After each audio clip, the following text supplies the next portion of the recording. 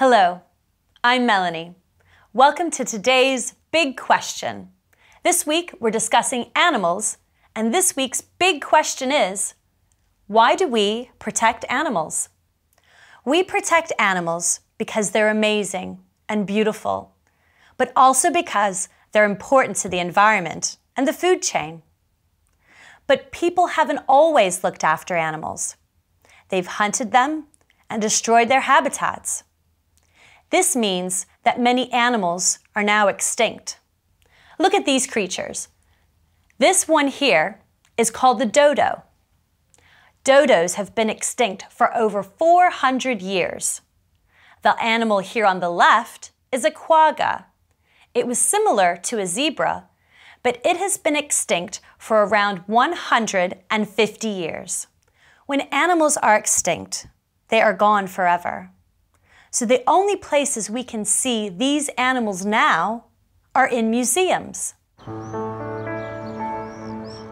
This is the Museum of Natural History in Oxford.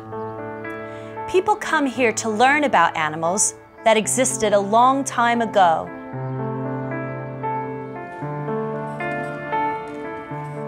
At the museum, you can see the fossilized bones and footprints of extinct animals. Scientists have created models too. These show us what the animals looked like before they died out.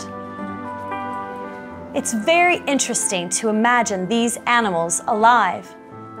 But it's sad that many have been hunted or killed or had their habitats destroyed. And did you know that many animals are rare and endangered today? Look at this tiger. It's beautiful, isn't it? But sadly, tigers have been unfairly exploited for their bones and fur. Today, there aren't many left in the wild. But some people are trying to help animals like tigers, and today there are sanctuaries where endangered animals can live. This is Marwell Wildlife, a charity that has been helping endangered animals for over 40 years. It is in England, but the animals here come from all over the world. This is the Grevy's zebra.